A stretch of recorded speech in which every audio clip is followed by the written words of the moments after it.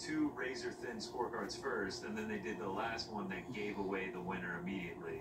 They were like, oh, 49-46, and as soon as they said that, you were like, oh, Karina Rodriguez won. So like, it took out any. Now, did the broadcast screw it up, or did they screw it up? Like, did the commission screw it up? See, I don't know. I don't know where the mess up happened, but yeah, I liked the open scoring. I thought it was pretty cool. I mean, pretty cool. You know, I've been reading some more people, like people that I respect. I see the posts out there and stuff.